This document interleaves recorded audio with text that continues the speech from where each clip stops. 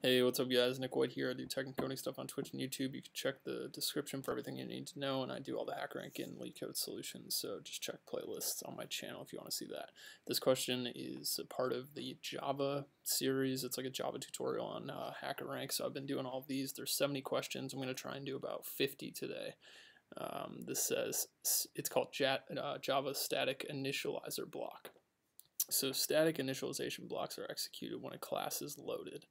I didn't even know what these were before I read this problem, and you can initialize static variables in those blocks. It's time to test your knowledge of static initialization blocks. You can read about it here. So if we go here, this is the actual Oracle Java docs, and it says static initialization blocks are normal blocks of code enclosed in braces. So these get executed when the class loads, it says, and they're preceded by the static keyword. So we have a static keyword. This is code. If we take this, we can copy this directly from the Java docs, paste it in, and I'll explain this, right? Let's restart this. This is the original code we're given for the problem. This is just like a main method. So right above the main method, this would be executed when the class loads. It doesn't have to be part of a method. It's just executed. And if we have multiple of them, it goes in order, top-down order of where this static initialization block is, put into the code. So let's read what we have to do with these. So what are they useful for? It says they're usually useful for initializing like static variables and stuff like that, so that's cool. And it says you're given a class solution with a main method, complete the given code so that it outputs the area of a parallelogram with breadth b and height h. You should read the variables from standard input. So we're going to be given two variables, b and h. They're going to be integers, and we have to calculate area, so it's just b times h. If b is less than or equal to 0 or h is less than or equal to 0, then we're going to get negative area, which we don't want, so we're going to throw an exception. Breadth and height must be positive without quotes. Okay.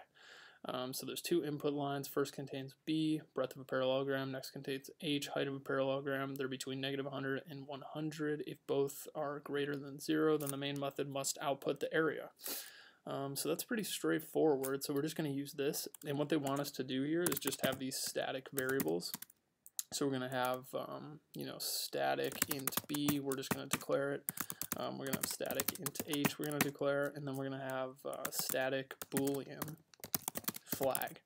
And we're going to set flag to be true by default, because down here in the main method, we're assuming, we're hoping that everything is going to go as planned, right? So we have if flag, if true, we're going to execute this code. So what happens is when we find breadths and heights that are in the negative or equal to 0, we're going to throw an exception, we're going to set the flag equal to false, and that code's never going to execute. And we don't want it to execute because we don't want negative area.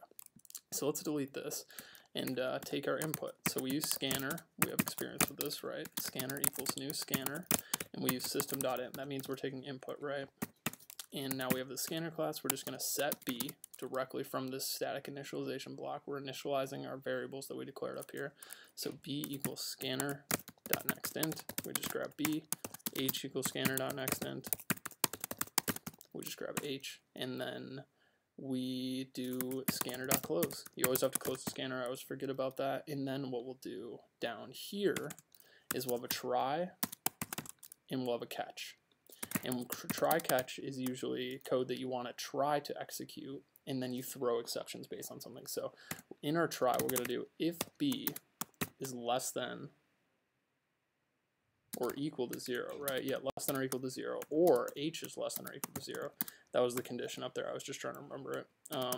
Then we are going to set, first we're going to set flag equal to false, so that this code down here never executes, and then we're going to throw a new exception. So we're going to throw a new exception, and it's going to say, what is it going to say? It's going to say whatever we put up here. So it says, like, breadth and height must be positive. Yeah, right here. And you have to throw this into quotes, no big deal, right? And then we're going to catch that exception. So we'll just do catch exception e, and then we'll do system.exit with a status of 0, I'm pretty sure, is all you have to do to exit. And yeah, this should work actually. Actually, no, wait. We do a print down here, don't we? Oh yeah, we'll just print e. Yeah, system.out.print e, will print on a new line, E. So what happens is you throw the exception with breadth and height must be positive in quotes, and then you catch the exception, E, and then you catch what's in these quotes, you catch the type of exception, and then you could print it out down here. So if we run this, this should work. I think it's system.exit with a 0 as the exit code. There we go. Yeah, it worked perfectly. Okay, great. So yeah, I guess just takeaways from this are we haven't done exception stuff yet, so just when you try some code. If it doesn't work, you throw an exception, and then you have a catch block where you catch the exception. You could print it out, exit out of the program. Other than that, it's pretty cool, the static initialization block. Up here, maybe initialize some static variables. It's used when the class first, executes, or so. That's it. Thanks for watching. Check out the next video. I'm doing 50 of them. So, all right. See ya.